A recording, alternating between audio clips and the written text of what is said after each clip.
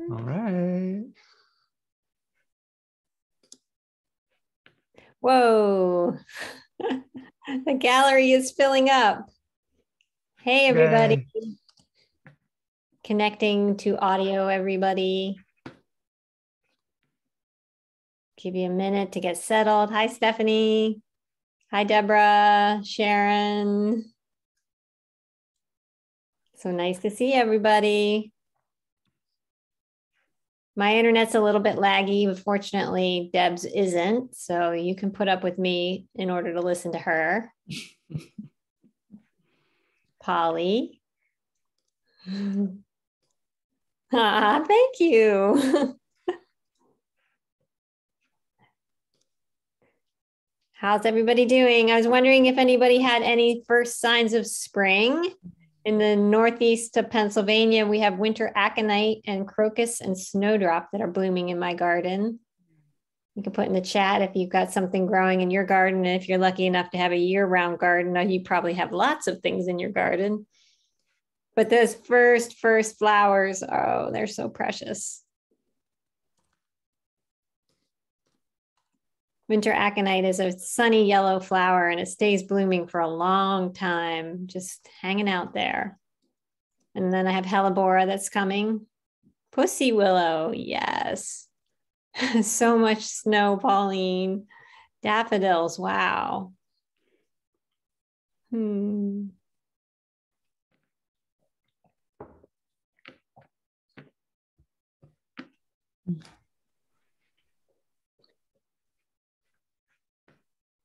So Ryan, you want to kick off with a few technical details?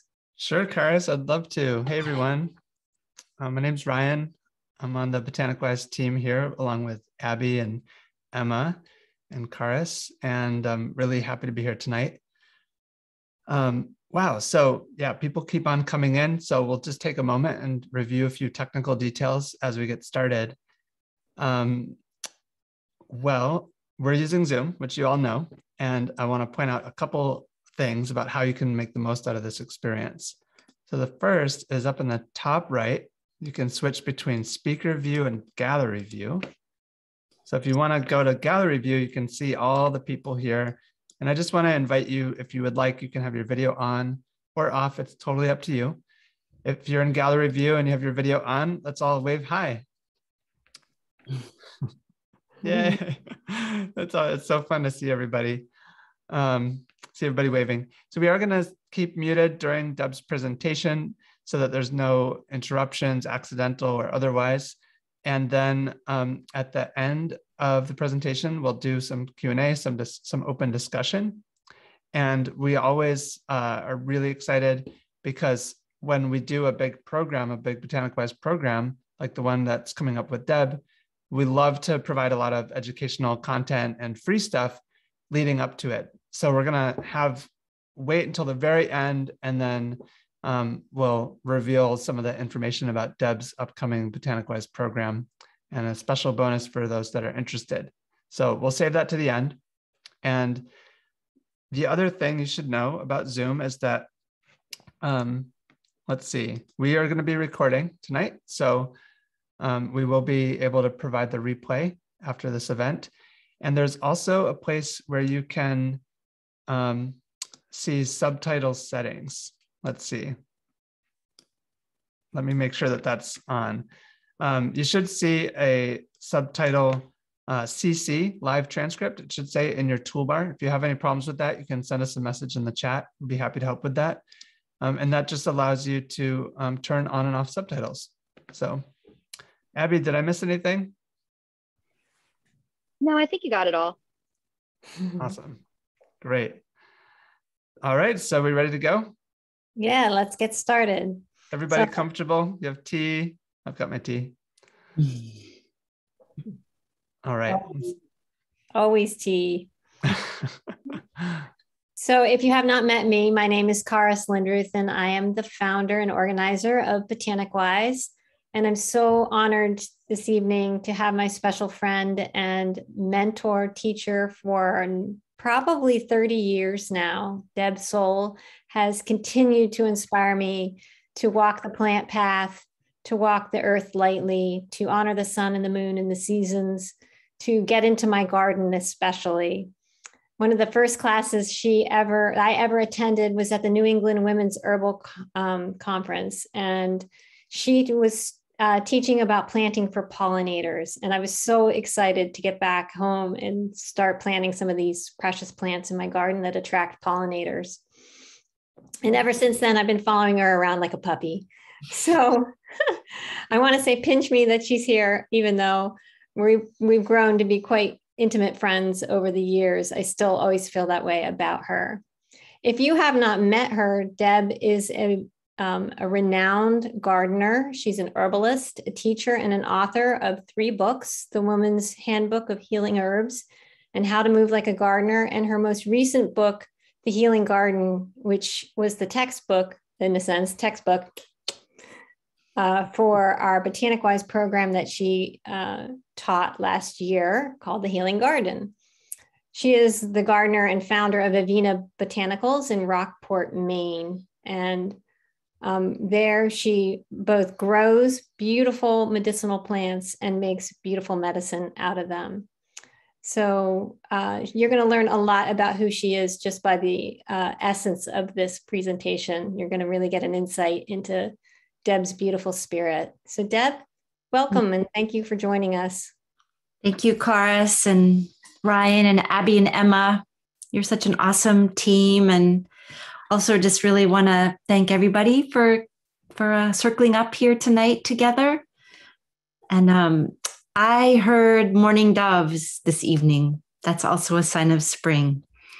So really beautiful to be, just the early signs of spring here. So I'm going to share my screen and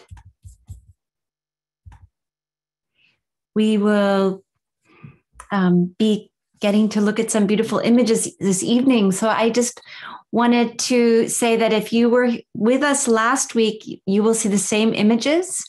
And I will just be continuing to share the story of soil as a living, I say a soil is like a living, breathing being. And one of my most favorite topics to share and inspire other people, whether you're a gardener or not, I say soil is where it's at. So happy to be sharing my love of soil and seeds and the healing plants with all of you tonight. So I wanted to begin by just honoring, this is the rising of the sun at the winter solstice. This is rising over Penobscot Bay, which is near where I live in the mid-coast part of what is now called Maine. And also to remind us that we are approaching the spring equinox. So this is a very special week. I think we have a full moon this week and we have the spring equinox. So I want to just encourage each of you. Sunday, March 20th is the spring equinox. So I want to just encourage you all to think about getting up at sunrise, before sunrise, actually, on Sunday. And if it's rainy, do it on Monday. However it is, it's going to be a little rainy here. I'm going to rise up and go to this same hill. This is where I like to go on the solstices and the equinoxes to watch the sunrise. And this is also a place sometimes where I go to watch the moon rise up over the sea. So wherever you are, just really encourage you to have that joy of rising up before sunrise and seeing on the eastern horizon where the sun rises. And in this particular photograph, the sun has come to the most southern place on the eastern horizon. And so the sun will be rising much further to the left on the spring equinox, and then that again on the summer solstice. So such a joy to be present with the daily rhythms of the sun rising and the lunar cycles and these beautiful seasonal rhythms that, especially for us who live in the Northeast, are very, very distinct. And I wanted to honor the land where I am. I am in Wabanaki, the the Wabanaki territory. Wabanaki means the people of the dawn, and you could see that beautiful sunrise, of which I get to participate in. And the Wabanaki Confederacy is made up of the Maliseet, the Micmac, the Passamaquoddy, and the Penobscot.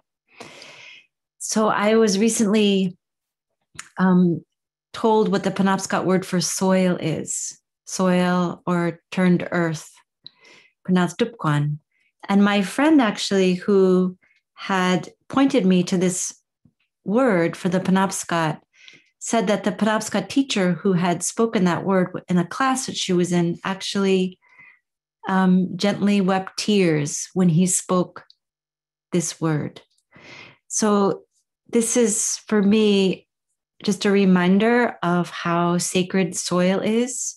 And soil is much more than just, what people call dirt. Soil is infused with just the stories of the original peoples, indigenous peoples, wherever we all have come from. The soil holds our story, so it is very sacred.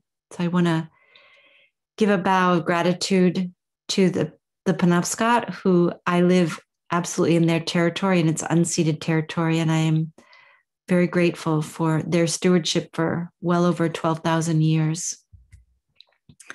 And if you are unfamiliar with whose territory you're in, when you get the recording of this presentation, you'll be able to go and click on where you live and be able to see whose territory you're in and the languages that they speak. You'll be able to see whether those languages are still being spoken and also the treaties that were broken. So again, for me, as a longtime person very connected to healing plants and trees and pollinators and soil and water, and I also was born and raised here in Maine, I want to just encourage people, if you're unfamiliar with your territories, please take that time to research whose territory you're living in and to continue your own study of the history of Indigenous peoples. And also, depending on where you live, do some research to understand if there were enslaved people also stolen from Africa who may have been living and working where you live. These are part of the repair and the healing and the mending journey that we're all in. So if you're comfortable, just close your eyes for a minute, and I'm going to read this quote kind of as a prayer. And this comes from the book Grandmothers Counsel the World. And this is, again, to honor Indigenous people of North America and Indigenous grandmothers all around the world. The 13 Indigenous grandmothers tell us that in the beginning, there was only one creator, one divine intelligence. And so all things created since the beginning of time are suffused with the same sacred essence. Thus, our very existence on earth implies a profound spiritual connection to the earth, to all of nature, and to the spirit world, as everything is a part of the one divine intelligence inherent in all of creation.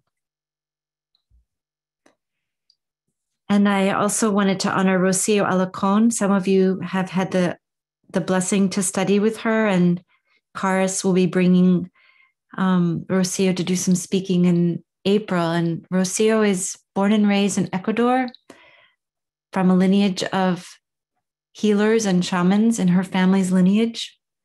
This is a photograph I took of her actually in 2008. I was with her in the Basque Country, the Spanish side, and she was working on her PhD, collecting as much traditional medicinal knowledge as she could from local people. And this is a man who she spent time with, who grew up as a shepherd, and every summer would take the cows up into the forests and the meadows way up above the village where he lived. And he knew like every plant, and he knew so much about their medicinal and their edible uses. So this is really also for me, as one who has been really blessed to be working with healing plants for over 45 years, since I was a teenager, I just really want to honor all Indigenous peoples around the world who are caregivers for healing plants and for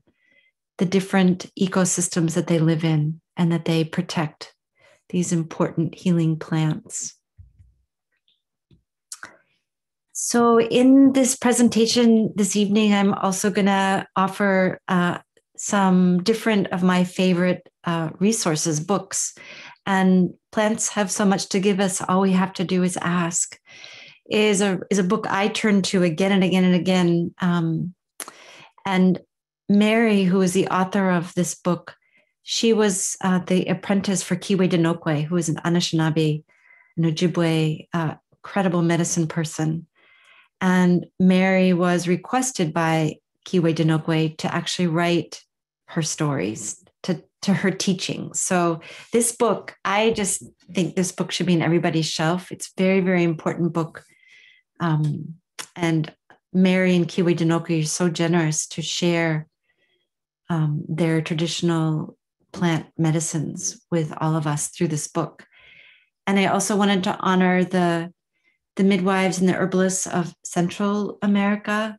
This book is the telling of the life of a Mayan healer from Belize, Miss Beatrice. And she basically spoke her story, and it was written down and then published in this book. And so again, the opportunity to read the story of an incredible healer.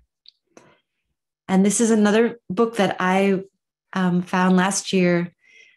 Antonia, who is a wonderful plant person and runs Urban Cura, she introduced me to this book and this particular author. And I just wanted to read his quote. And I don't know how to exactly pronounce Iwigara correctly, the kinship of plants and people. But Enrique writes, Iwigari channels the idea that all of life, spiritual and physical, is interconnected in a continual cycle and expresses the belief that all life shares the same breath. We are all related to and play a role in the complexity of life. So I wanted to begin, I can't really talk about soil if I don't really speak to the wisdom that Indigenous people around the world have and continue to hold of plants and the kinship of plants and people. It's such a beautiful title, and it's a beautiful, beautiful book. And as he speaks about sharing the same breath, that also really inspired me to go back to reading a little bit of the tradition in ancient Greece, and I think in other places, sort of in old Mediterranean regions and in Eastern Europe. But this is such a beautiful image of, in Delphi, they were talking about that there was this place, it was like a crack in the earth where there was like, I say it's like the breath of the earth. She's breathing. We know that the earth breathes. And it was like through sacred smoke, her breath was coming up, and the female priest called Pythia would sit here, and people would come to her to ask for oracular guidance for their questions. And here they were saying, these vapors, this breath of the earth is considered to be the great goddess, or Gaia, the eldest, the mother of all gods. So here we also begin to see this notion of the sacredness of earth in another very, very old tradition, and earth as mother. So the Lithuanian archaeologist, who I'm going to speak to a little bit right now, she, in her book, The Language of the Goddess, which if you do not know Maria's books and you don't know her work, I hope that you'll be inspired to seek her out. She was formally trained as an archaeologist and an anthropologist. She was born and raised in Lithuania, and she herself had to flee in the 60s when Russia invaded Lithuania. But Maria's work, I think, has still yet to be fully recognized. She unearthed thousands and thousands of goddess-shaped figurines throughout old Europe and Eastern Europe. And as she writes here, it would seem logical to look for the origin of the earth fertility goddess at the dawn of agriculture. Because the Neolithic goddess had the ability to bring forth all life from her own body, she must have been also endowed with the power to nurture the seeds of the earth. And I just was reminding us of, she's saying that it was even earlier than the Neolithic time, the Paleolithic time, which is, as she said here, 2.6 million years ago to about 10,000 years ago. And this particular image, which is a very, very famous image, the Venus of La Salle that was found at the entrance of a cave in France 20 to 25,000 years ago. So I'm kind of building this picture for us of across cultures, how sacred Earth is and that Earth is considered to be mother. So this is Maria Gimbutas, a photograph of her. She passed away in 1994. And I had the great honor to actually meet Maria in the late 80s and study with her a little bit. And then I went to visit her in California before she passed away. And she and I corresponded. And these are 3 videos that, if again, as I was saying, if you're unfamiliar with Maria's work, please consider watching these videos. She is incredibly inspiring to me still, though she has passed away almost 30 years ago. And as I said, these videos are very old. They, they're over 30 years old. There's archival footage of her being recorded, of her speaking. So they're not like fancy documentary films. This is the real stuff of Maria's voice, Maria's incredible wisdom. And also, when I was researching a little bit of some things I wanted to say, I love what I found, which she writes, the Earth Mother is regarded as being pregnant in the spring and thus has to be protected and respected, especially on her name day, the 25th of March. It was a very grave sin for the peasants of Western Ukraine to strike the earth or to spit, dig holes, or plow. There is a saying in Poland and Russia that to strike the earth is the same as striking your own mother. And if the Earth Mother is insulted, she will moan and groan. So I found this quote actually before Ukraine was invaded. And I just want to encourage everybody to mark on your calendar March 25th. And maybe there's a way that both BotanicWise and Avina and others of us can really spread the word of this particular day and have it be a day that we can also continue to stand in solidarity with the intense suffering that is going on in this part of the world and in many places in the world. So again, we are being reminded by Maria's work, by various Indigenous peoples around the world, that it is the time to deeply, deeply stand up and speak on behalf of Earth Mother. And Leah Penniman has done that really, really well in her book, Farming While Black.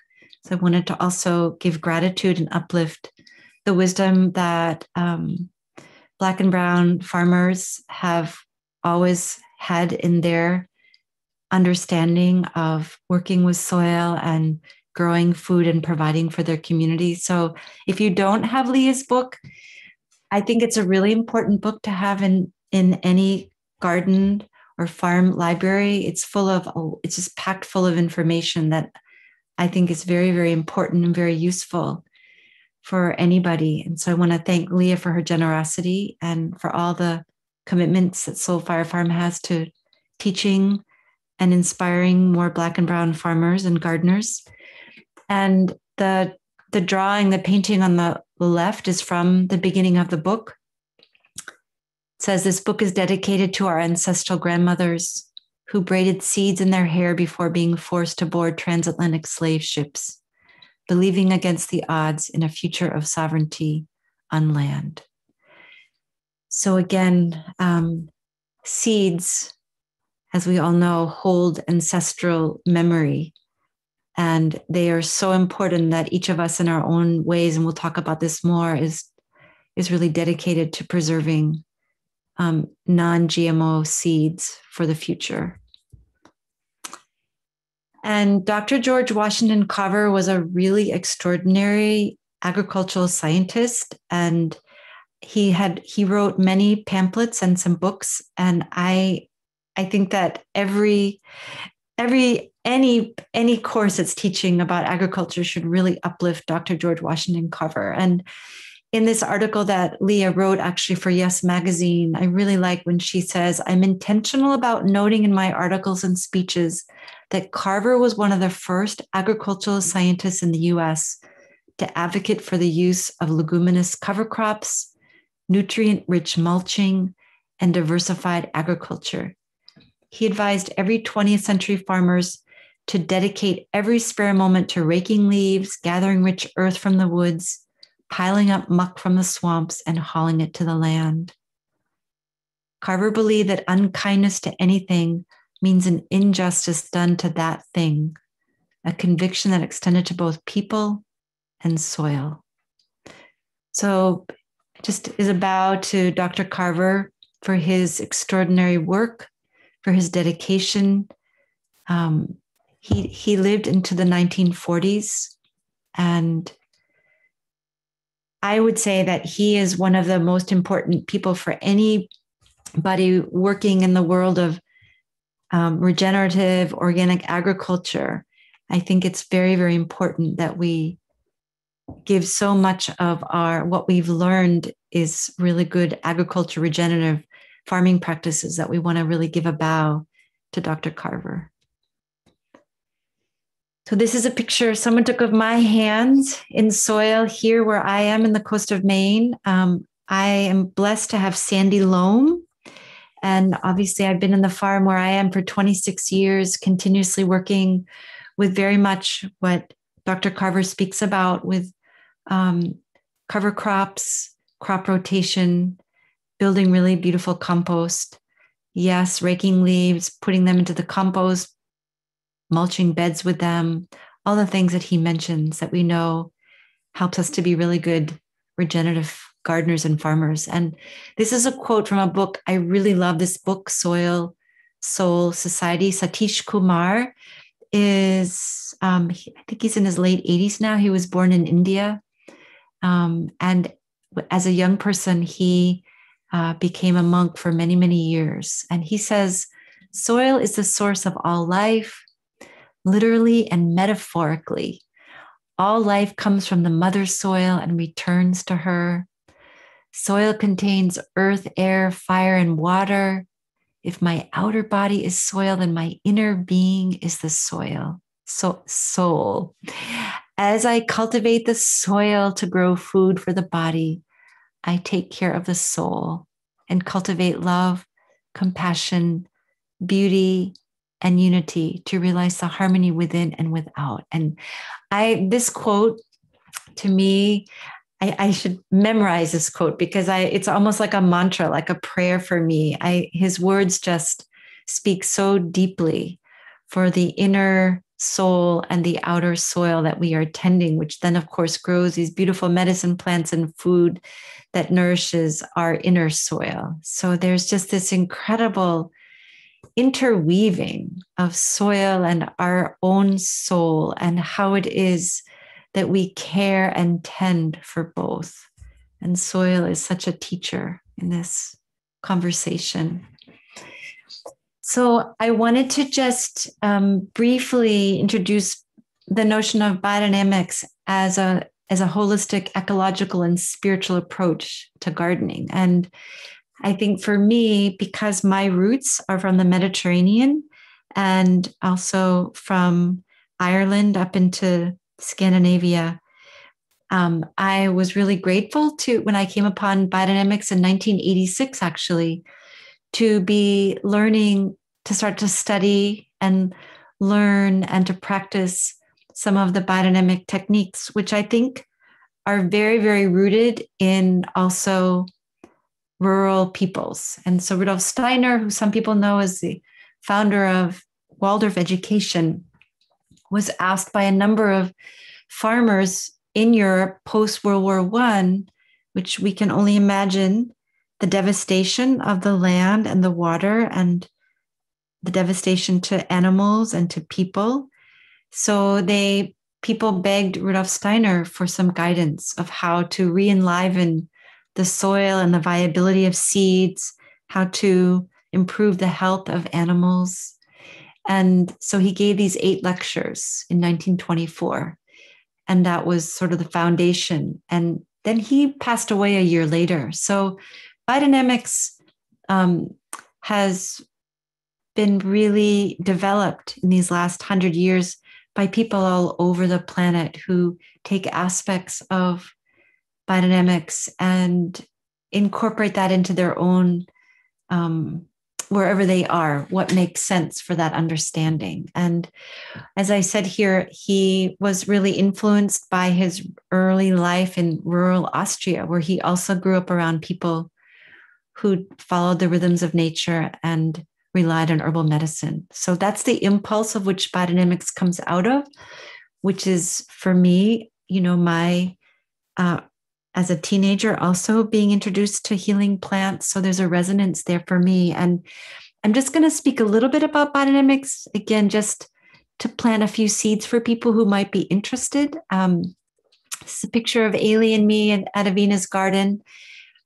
We were stirring one of the biodynamic preparations, and the very famous one, which is called BD 500, which we stir and we spray just with kind of wooden brushes on open soil. We do that in the spring and then again in the fall. And this particular preparation really does help to enhance overall fertility of the soil, the microbiological activity, all those incredible beneficial bacteria that we're really trying to nourish in the soil. 500 really helps to improve the soil structure and humus, which is so, so important. We want our topsoils to be just full of organic matter and humus, which are these stable carbon compounds. So yes, cover cropping and mulching and compost adds all of this quality to improving overall quality of soil and soil structure. And these preparations really help to enliven even more so kind of the relationship, that the essence of the earth, that spirit of earth and relationship to the cosmos. We're bringing in that whole relationship with these biodynamic preparations. So I wanted to just introduce Gabby, who is, I'm really excited to hear Gabby speak. She is going to be giving us a 3-hour lecture as part of the 6-week course that I'm teaching. She is, as she describes here, she's actually a soil researcher and scientist and 3rd-generation Mexican farmer. And this is something you can go back to and read, is an interview by her. But what I really appreciated in this interview, it's a long interview, definitely worth reading. It was inspiring for me because Gabby has also helped to create a biodynamic organization in Mexico. And this is when she says the current agricultural processes by which we obtain food on a large scale have nothing to do with connection over the life processes, much less with understanding these life processes as something sacred. The word agriculture lacks culture and reality, which is what gives meaning to the connection between the Indigenous worldview and biodynamics. So I'm really grateful that we're all going to get to be in the course, really getting to have a deep dive with Gabby into soil. And she and I have been communicating basically, the course on soil could go for days and days and weeks and months, but we'll have a beautiful introduction with Gabby. And also I will speak some more in the course to this, which I said here, biodynamics is more than techniques. And what I'm trying to really help build a picture here for people, whenever I talk about biodynamics, and I wrote about it in one of my books, is just that we're moving beyond just both the conventional and organic way of thinking about soil amendments and just about soil only being about the physicality of soil. So I'm trying to help us enlarge in that really typical way of just thinking about what kind of substance can I give to amend the soil? And I think that's not unlike, I think, the industrial way of medicine, which is, what herb can I use to replace this drug? So I use that same thinking. It's like, we know that that is not successful. It's so much bigger of how we are really supporting the life force of soil and the life force within us as humans. That's the level of which, for me, there's another whole aspect of how biodynamics brings this understanding into our work with soil and into our work as human beings. Yeah. So for people who have never seen a biodynamic planting calendar, I just took a picture so you could see. This is a calendar that comes out annually. I'm going to give you a few resources next for those of you who will have them if you're interested in purchasing a biodynamic calendar. But if you look at the date, today is the 14th of March. And the 15th of March, sorry. It's Tuesday the 15th. And it's telling us that the moon was in Cancer and moved into Leo. So it gives us a lot of really good guidance about, this is from an astronomical point of view, not the Western astrology. This is actually what's happening astronomically in the sky. And so we are planting, and I've been working with this calendar since 1986. This is how I was introduced to biodynamics. And this calendar, I just have to say, has offered me so much guidance, particularly in planting. So I organize all of my planting schedule based on whether I'm planting flowers or whether I'm planting leaf herbs like, lemon balm or holy basil, our leaf, we're planting for the leaf, or if I'm planting things that are roots, or like today is a fruit day. I'm actually going to start planting a few things on Friday. And I don't really get my greenhouse up and going until early April, but this is such an incredible calendar for really giving even more specific guidance about planting. Yeah, whether you're planting for flowers, leaves, or fruits, like, your vegetables, your tomatoes, your peppers, or you're planting root crops. So I have found it to be really, really helpful for me. Oh, yes, the moon. So here we are.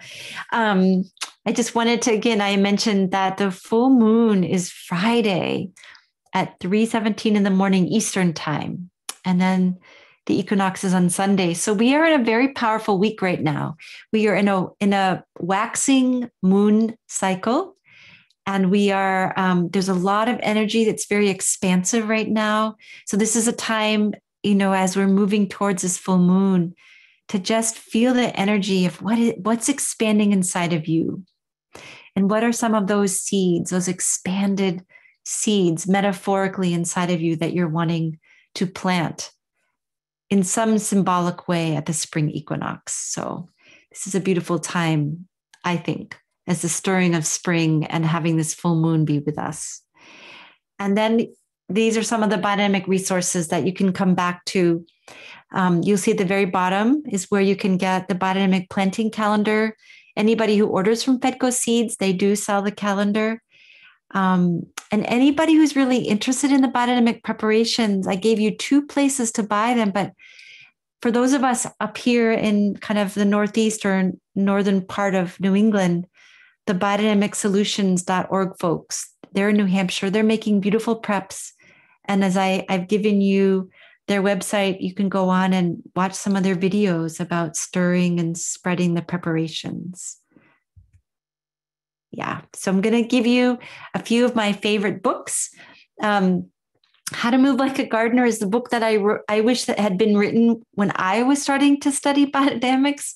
So the second chapter in that book is a very in-depth chapter on a lot to do with biodynamics, as is the book on the right, Cosmos, Earth, and Nutrition, is a book that I turn to often when I'm just trying to understand something a little more deeply. And Gardening at the Dragon's Gate came out in 2008. And Wendy Johnson is just an extraordinary gardener.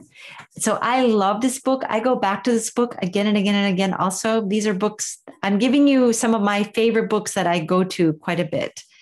And Wendy Johnson has been a long time Buddhist Zen practitioner. So she has a beautiful way of just weaving in. She's very practical, very grounded, and has a very really inspiring meditation practice. So that's a little bit woven in. And the book on the left it's not the agriculture course that was given by Steiner, but these are some lectures about agriculture that were given by Steiner.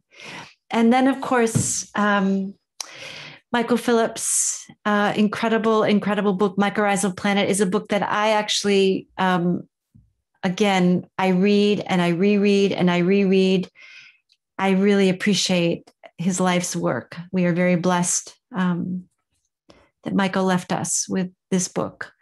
And Suzanne Simard's book also I have found really interesting. She is a forest ecologist and forester up in British Columbia. And this book is woven both with her personal life story as she's weaving in how she came to better understand mycorrhizal activity and the soil of the forest.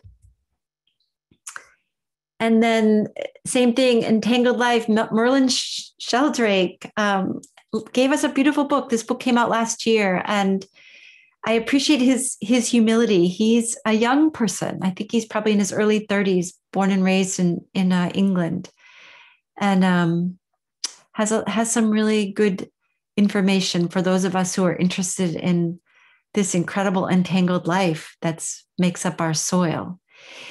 And then Pierre Masson from France also has given us a very practical biodynamic manual. So those of you who are really interested in diving in more deeply into compost teas, fermented teas, and the biodynamic preparations, that's a really, really good book. And Adrienne Marie Brown continues to be somebody who really inspires me with her incredible thinking, emergent strategy. I feel like this book, alongside Thich Nhat Hanh's book, I got his book just before he passed. He passed in just over 49 days ago. He passed in January at age 95 and left us, obviously, just dozens and dozens of books and so many YouTube videos. They have their own YouTube channel. He's very, very inspiring to me. Has been a teacher for me for over 30 years. And I was listening to a Dharma talk this weekend in honoring Thich Nhat Hanh's 49 days of passing, and they were making fun of the title of this book, which I was so happy to hear that, because when I got the book, I was like, oh, it's such a the art of saving the planet. I was like, I can't quite get behind those words. And they were some of his one of the monks was saying the same thing. So we can just laugh and smile at the title and deeply, deeply enter into the wisdom that Thich Nhat Hanh has left us. So Adrienne Marie Brown and Thich Nhat Hanh both, I think, in this time where we know that the climate crisis is a very, very, very serious crisis. And then also we know that, ever since I was born, actually, there has been war. There have been wars in different places around the planet. So we need the wisdom of our spiritual teachers like Thich Nhat Hanh, who survived the Vietnam War and has so much to give us and left us with so much. So a great bow to him.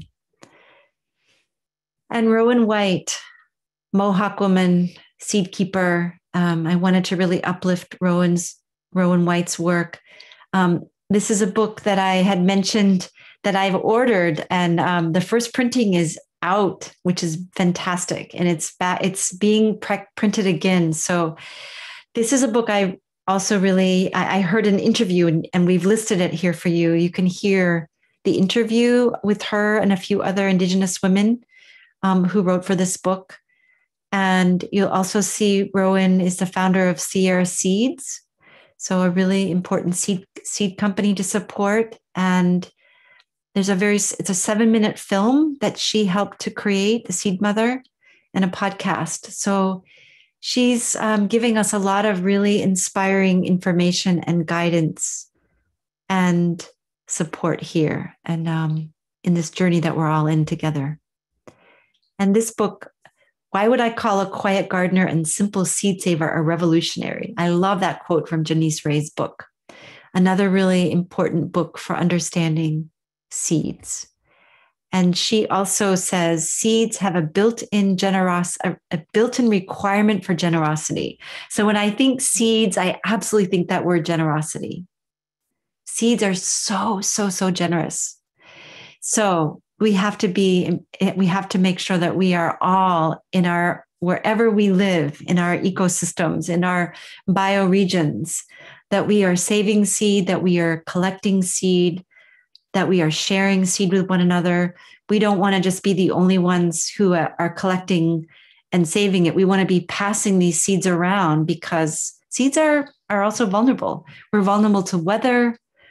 We're vulnerable to, as she says here, I love this quote, winter was like a river our ancestors had to cross, loaded with waterproof and mice-proof packets and bags to protect our seeds. So many, many thanks to all peoples around the planet so dedicated to seed saving, including Vandana Shiva. This is a photograph of Navdanya's organic farm in North India. And Vandana Shiva, an extraordinary, she is a scientist and has dedicated well over 35 years to the work of organic agriculture and seed saving. And she says seeds are a gift of nature and diverse cultures, not a corporate invention. Passing on this ancient heritage from generation to generation is a human duty and responsibility. Seeds are common property to be shared for the well-being of all and saved for the well-being of future generations, and hence cannot be owned and patented. So a great shout out to Vandana Shiva. She's written so many books. You'll see her also on YouTube, a lot of videos. She's really dedicated her life to being very verbal, both in speaking and in writing, on seeds and soil, and taking good care of ourselves. So this is actually a photograph that we took last fall of, these are figwort seeds. We do a lot of seed saving at Avena, and figwort is a favorite one of mine. It's a perennial, very beautiful, tiny little flowers that hummingbirds really love. And they scatter seeds. They reseed so abundantly in the garden. So they're very, very generous in how they give to us seeds. And the tuber of figwort is very medicinal. It helps to decongest the lymphatic system. So here are some seed companies that I have different relationships with. And we also wanted to invite people this moment. This in no way is an exhaustive list, but if you have a favorite seed company that you would like to share at this moment, please put them in the chat. We're building a bigger seed company source for people. And I know for myself, having started to garden, 45 years ago, it's inspiring to me to see more and more small seed companies really committed to organic seeds and committed to their bioregion coming forth here. So thank you. I'm always so grateful to be learning myself of more really wonderful seed keepers and seed sources. And I also listed some of my favorite garden tools. This is a picture of the hori horis, which I always have a hori hori in my garden bucket. I get them from Fedco. They have, as some of you who know, Fedco Seeds also has a whole organic grower supply connected to that organization. That's where I get hori hori and my Felco pruners and clippers. And they also, for people who are living in more small kind of environments, they sell an incredible collapsible drying rack. It's got like six different kind of you can put it together, but it kind of can hang in the corner of your room. It's a really great collapsible drying rack. And I put the names of the main Indian Basket Makers Alliance. I really like to uplift these incredible Indigenous basket makers who are keeping alive a very old tradition of making baskets. So you can go and visit their website, and I like to encourage people to have at least one really incredibly special Indigenous made basket for your gathering of medicine plants. It's an honoring of the First Nations people, the original peoples, and it's also an honoring of the medicine plants that you're gathering. And I'm going to just kind of end tonight's presentation by just talking a few things about planting seeds. This is a seed garden book that gives some really good basic understanding about saving seeds. These are mostly vegetable seeds, and there's more and more books coming out all the time. So some of you also maybe in the chat, if there are a few other favorite seed saving books or other gardening books, soil books, compost books that you really love. I've just given you just a very brief handful tonight, but please share anything that's totally a favorite of yours. I would love to see a medicine seed garden book come out at some point. And so hopefully somebody will write that book. Strictly Medicinal is the seed company that I do purchase a few medicine seeds from. They do have some good, actually, information. Maybe they'll write the book, the medicine seed garden book. But these are just a few pointers that I wanted to just include into tonight's talk, just about some things to consider for those of you who might be starting some seeds indoors. And many of you may have a lot of experience with seeds, but I kind of just gave a few highlights here about whether if you're sowing seeds, whether they're light dependent. When I say light dependent, very, very tiny seeds usually are light dependent, like chamomile. If you've ever seeded chamomile from seed, they're tiny little seeds. So you just kind of tamp them into the soil. You don't cover them. You just kind of really press them in. But your larger seeds, I say, you kind of bury them twice the depth of, like, zucchini seeds. Those are big winter squash seeds. Those are big seeds. So you kind of tuck them into either in pots if you're starting them indoors or in the ground outside. And so just again, I have just a few more little guidance. Damping off can really be a challenge if you don't have enough good air circulation and if you've overcrowded your seedlings and the temperatures are low. It's a perfect storm for damping off, which is a soil fungus. It's like too cold, too wet, too damp, not enough air circulation. So you want to be making sure that you don't overcrowd your seedlings and that there's even a little fan to give a little bit of circulation in the area where you might be starting your seedlings. And one of my favorite kind of the diluted kelp solution is I get a kind from, it's called Neptune's Organic, and they sell it, I think, by the pint, the quart, and the gallon. And for us, we buy a 5-gallon bucket of it from Fedco, the Organic Growers Supplies, because I live near Fedco, so I can go and pick it up. But you could certainly, for your home purposes, consider a lot of, you can order it. A lot of nurseries and things do sell Neptune's Organic, and that's just a really wonderful one to help ease transplant shock. So there's a few pointers for you all. And then I just wanted to say something about container gardening. And this is a photograph outside our apothecary, which is it's just a window box. And as I said here, whenever I do any kind of containers, window boxes or big clay pots, I tend to use more glazed pots because they don't dry out. That glaze helps them not dry out quite as fast. So if you're using just plain unglazed clay pots, just keep them in some kind of a shallow container so that they don't dry out too quickly. But I always use half of my own compost and half potting soil. in any kind of containers. So if you're a purely container gardening person, you want to make sure that you've got access to really good compost, because containers are not, the plants are not connected to the soil. So you want to really nourish those containers a little bit more. So these are nasturtiums that are in this window box. This is the Alaska nasturtium, the variegated nasturtium, which is my favorite one to grow. And obviously I love nibbling in them, but I grow them for the ruby-throated hummingbirds, and I grow them for the bees. And this is a window right outside where in the apothecary, somebody's inside, they might be filling bottles and they can see the hummingbirds coming to the window. And nasturtiums really like to have half a day of sun, half a day of shade. They don't like to have just sun all day long if you're growing them in a container.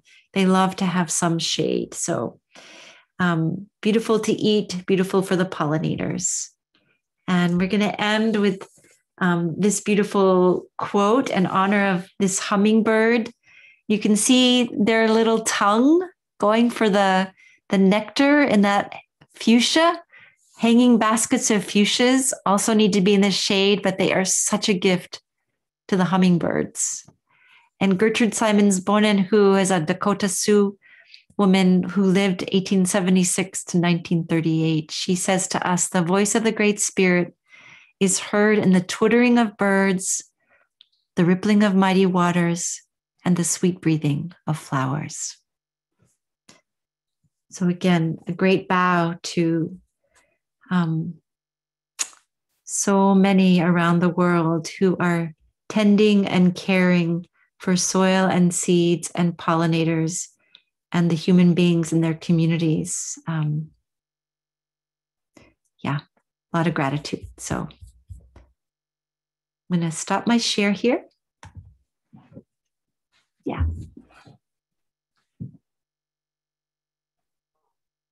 Thank you, Deb. That was so beautiful. Love that hummingbird right at the last. Is that your image or is that an image from her book? It's somebody else's image. It's so beautiful image. Yeah. I grow those nasturtiums on our deck, our porch, our covered porch, and the hummingbirds will come right up to the windows. It's so wonderful.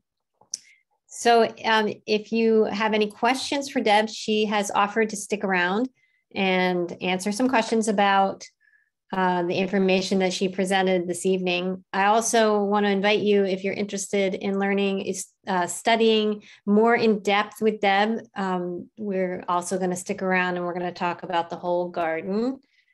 Ryan, I don't know if you wanted to start with that or we're going to go into questions. What do you think? And yes, this event was recorded. Abby will be sending you the link to the recording tomorrow. We also have a list of the books. We're very organized here at BotanicWise. Well, at least Abby is. Abby is so organized. Thanks, Abby.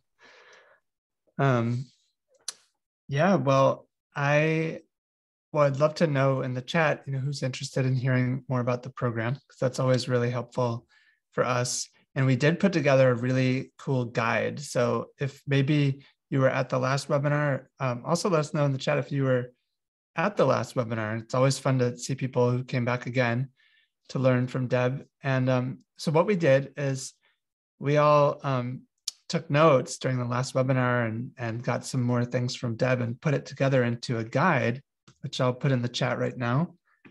Ooh, Karis, it looks like I have your face on my Zoom profile. That's great. Yeah. Aren't you lucky?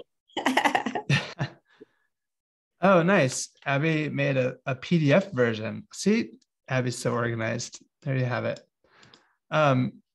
So this is where the book list is. We're going to put the replay there as well when we're done putting it all together, and we'll make sure to email it to you as well.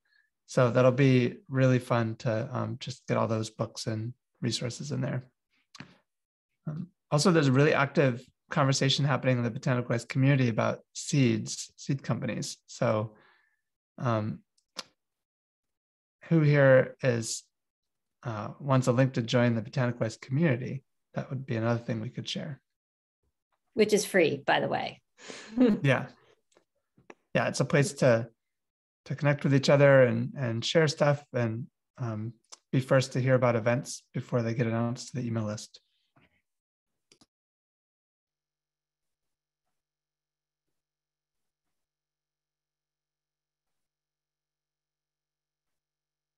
So Ryan, maybe you want to show a little bit about the program. I think we've got more interest in that again. Fantastic. While you're pulling that up, Joanne has a question for Deb. I heard that putting seedlings in the dark first gets them to sprout faster. And as soon as you see the sprouts come up, to put them in the sun. Would you mind commenting on this? Yeah, it depends on what kind of plant you're planting, because there are some seeds that need light. They're called light dependent seeds. Chamomile is one of them. That's why I don't cover it. So it really depends on which seeds you're planting, whether they're light dependent or not. Those who are not light dependent, it's fine for them to be in the dark. But when they do start to sprout, you need to bring them into the light. But you need to know, strictly medicinals, he will tell you, and he gives little descriptions after each of the medicine plants, and he'll tell you which ones are light dependent. So yeah, just have to know which ones are and which ones aren't. Patricia asked a great question. Are trees as influenced by the soils as plants? Is there a biodynamic food for our trees? Well, this is where that's a whole, it's a really good question, Pat. This is where the forest ecology needs to be intact, and which is why forests know how to take care of themselves with the dropping of the leaves and the incredible mycelium networks that forests make. And so you'll see that. Suzanne Samar describes that really well in her book, Finding the Mother Tree, and Michael also. So basically, we want to support our trees. You know, if you're planting trees like I have here, like the hawthorn hedgerow, it's why I underplanted them with sweet cicely as like a living mulch. Years and years and years, the leaves drop. So they're continuously mulching themselves. I also mulch them with what we call more ramial chips, or they're wood chips. They're not what you buy in the nursery that are colored and dyed. These are brush. This is like, ideally you want to have chips that are not, branches that are not wider than 2.5 inches, which is not always possible to get. I can't always do that.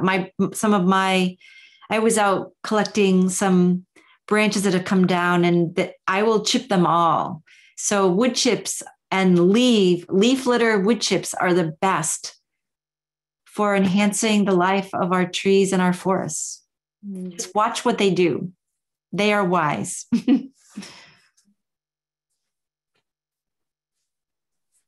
Okay, Ryan, go ahead. Awesome. Great. So what we have for all of you tonight for being here live is to introduce you to the program, but also to share a coupon that you can use for $100 off, $100 toward the program. So we just love doing this for webinars because, you're the folks that are here with us, building the community together, participating. So we'll put the link in the chat as well so that you can check out the program. The program is right on the BotanicWise website. So if you go to BotanicWise.com, you'll see it right there at the top of the page, Whole Garden. And so when you click on that link, you'll be able to read all about the curriculum and the program. And so I wanted to invite Deb to share a little bit about, why you felt moved to create this program, and also how it's different than the program that you did last year, the Healing Garden, because I think that is really just important for us to hear this story about what motivates you to provide this transformation for us. I was just looking at Gerard said, wood chips are wonderful, but sawdust creates a toxic substance while decomposing quicker than wood chips. So yes, wood chips are what you're going to want it to be mulching with. And just to say, that's why I really like Mycorrhizal Planet. Michael Phillips has done a nice job at really kind of helping us understand about mulching with wood chips, not sawdust. So thank you for that, Gerard. I just was really inspired to help herbalists and gardeners and anybody interested in living plants to have a deeper dive into understanding soil and compost and how to build compost piles, both in your own backyard. And one of the guest teachers, Ceci, is going to be giving us an incredible instruction into more urban compost building. They worked in Brooklyn, New York, with an incredible youth community composting project. So I just have a very deep passion for, there's Ceci. I have such a deep passion for helping people understand like how to grow the most vibrant, vital, spirit-filled, healing plants and food that we can. And so all of these guests that they're all, Ceci is coming actually to be our intern at Avena this summer. These are all dear friends of mine and who I have so much respect for. And Gabby, I have yet to meet, but Gabby comes so highly recommended to us from Megan. Megan and I have taught and worked together in a biodynamic program. So I just feel really passionate about helping to demystify and actually really re-inspire all of us around soil. So both, really getting practical with soil, and Gabby's going to give us this incredible deep dive in to really meeting soil and understanding so much more about soils. And even if we're not a gardener, we all eat. And those of us who love medicine plants, we call upon the medicine plants. So we all are humans living in this beautiful earth. And the soil is so prominently important for us to understand who is soil and to really understand all the different ways that we can really nourish soil. We can build soil fertility, build topsoil.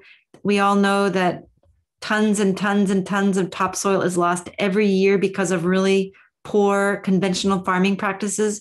And that is a really serious loss to life. And also not to say all the ways that conventional agriculture just destroys life in the soil. So this is really to just be such an inspiring class, both about soil and about compost and a little bit about the biodynamic preparations for people who may be curious. And also for me, I will be weaving in some of my favorite medicinal plants and a few medicinal trees that I think are really valuable plants for people and easy to grow plants for people to have in their gardens. I'm not going to talk about holy basil like I did last year. I'm going to talk about mostly plants that I didn't talk about. Like I'm going to talk about dandelion. Dandelion is such an amazing, amazing so-called weed. It's like we got to get rid of this whole thing about spraying toxic chemicals on weeds and reclaim our weeds. So dandelion is going to be front and center to one of the conversations. So people who want to grow dandelion can grow it, just understanding more about dandelion. So, yeah. And then I also invited one of my oldest friends, who I've worked with for over 30 years, Kwa. He's an incredible astrologer and such a therapist and a credible healer. He's a brilliant astrologer. So he and I are actually going to do one class together, but he's also going to give us a class to really help people understand the biodynamic planting calendar, the difference between Western astrology and the sidereal zodiacal system. So I'm pretty excited for people to kind of dive into the calendar and understanding kind of Western astrology's gifts and then the gifts of the cosmos from a gardener's perspective. So yeah, I think it's going to be very inspiring. We're going to all be learning a lot. And then my friend Sonali and I are going to have a real live conversation about composting. And she's done so much work in the world. If you read her full bio, it's really impressive, the work that she's done in the world. Her grandfather from Sri Lanka was a medical doctor and a homeopath. And so she comes from that impulse and yet has been really working in organizations. So we're going to really have this conversation about bringing the human element into the conversation of gardening and composting. So it's going to be very lively and I think really inspiring, this course. I feel very inspired by all of these wonderful guest teachers. Well, Deb, I have to say, I just can't believe that this is actually happening. I've wanted this for so long, this specific class on growing with you, the way you interweave, not just practical, hey, this is how you start seeds and transplant your plants, but the biodynamic principles, but also just the bringing it into our spirit, making it a spiritual practice. The art of gardening, right? The Zen and art of gardening, making it a healing process to be in our gardens. I love that. That's what I want in my garden.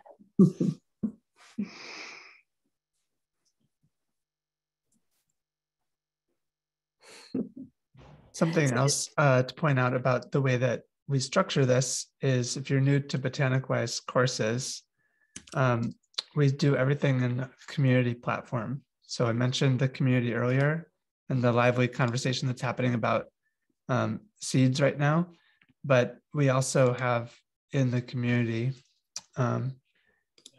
is where you can access your programs that you're enrolled in.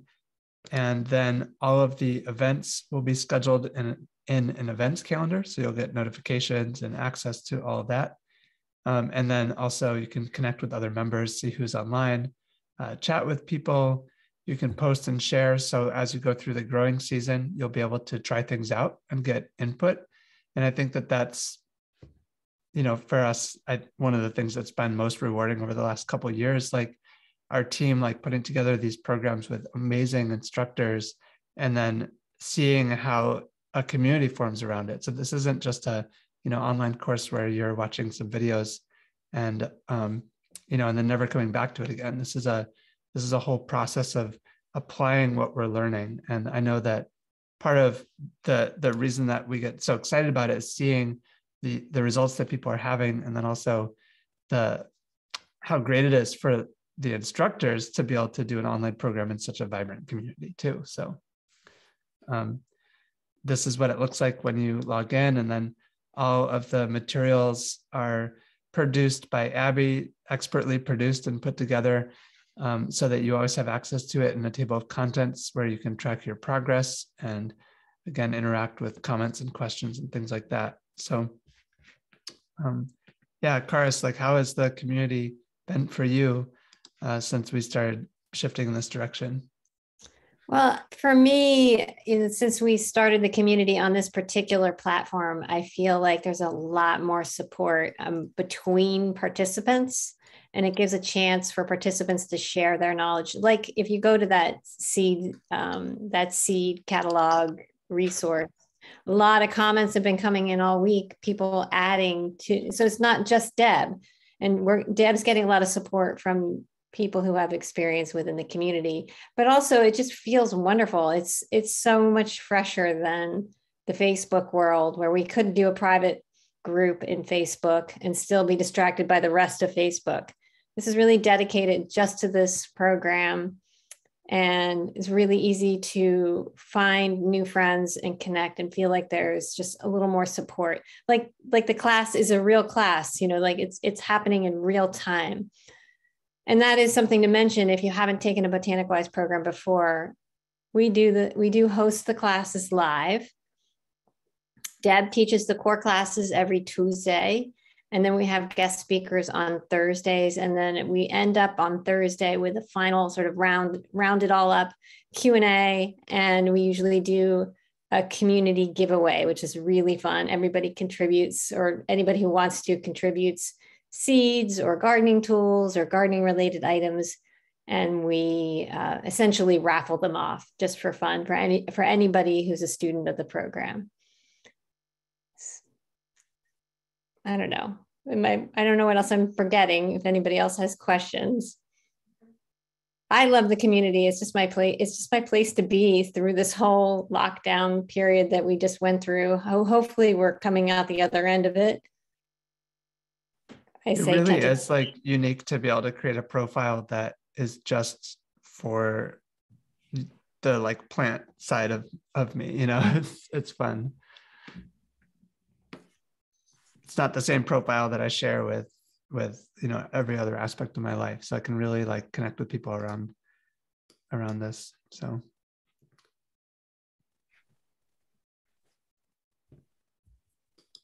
I think we might be done with questions. If anybody has a final question that I missed, please put it again in the chat. I don't want to miss your question before we send Deb home.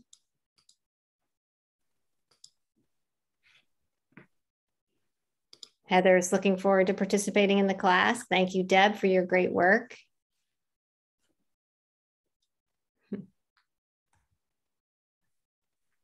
Stacy's asking if the coupon applies to international students. Yes.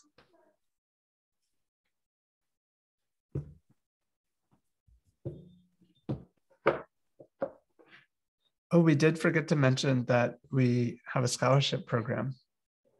Yeah.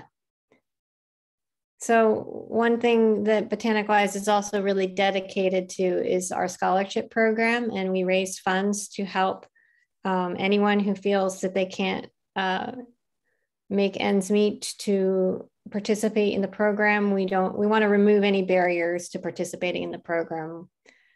So please reach out to us if you would like the scholarship application. We'd love to assist you. We still have funds remaining that are available. Ariel, yeah, do you see Ariel? Is that what you're going to say? Great question, yeah. I'm interested in the class, but only have a very small urban garden and declining physical capacity. Would this still be useful? Deb, do you want to take that one? Yes, Ariel, because it doesn't really matter about how much or how little we can do. It's really about the relationship that we're continuing to build with soil, and whether even if it's just in container gardens that somebody might be having, or you're a very small urban gardener. I'd like to think that you will be inspired and the plants will inspire. There'll be a lot of information for 4 different classes. I'm going to be giving detailed information about growing, but also about how do we gather and prepare, and how do we call upon a range of different medicine plants for their healing gifts. So whether somebody can actually garden or not, I like to think that this course will inspire people to be just much better educated and informed about soil and seeds and about working with healing plants. Yeah, you know, I've struggled myself with having trouble getting in my garden for as many hours as I want to be in there because of some physical challenges. And I just have a mindset this summer to just do what I can do, to get out there every day if I can, even if it's only for 5, 10, 15 minutes, just to get my hands a little bit dirty, to be outside, to listen to the hummingbirds around me. And if I have a lot of weeds, I have a lot of weeds this year. That's just going to be the way it is. Hopefully they're dandelions.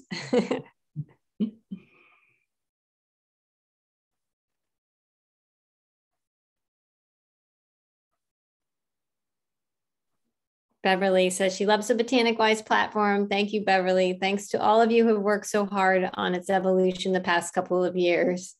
Yeah, it seems like it's always been a thing, but it's really only been a couple of years. It's a true living community where authentic connection is possible at all times. That's wonderful. Thank you so much. Ariel says, I'm very comfortable with using healing plants, have been using herbs since the 70s. It's more the soil and growing that interests me. And that's what this program is about. We're really focusing on that more than what to do with the plants. Although you'll talk a little bit about that too, right, Deb? Yeah, I am, because it's all part of the picture, from soil to, seed, soil to planting to harvesting, and then just to be inspired by the plants. So it'll all be included. Yeah. So I think the time has come to let Deb find her way home. I want to thank you so much for your extended time this evening. I know it's a lot after a long day. And we're so grateful to you. Just so easy to listen to you for hours, your gentle voice and your wise words, inspiring us ever onward. I'm really grateful, Deb. Yeah. Well, thank you, Karis and Abby and Ryan and Emma, and really grateful to have this evening with each of you. So wherever we all are in this stirring of springtime, really wishing you each well and great joy and blessings. I think the sowing of seeds right now with our prayers for peace is something that we each can do. Yeah. So, yeah. So good night, everyone. Okay.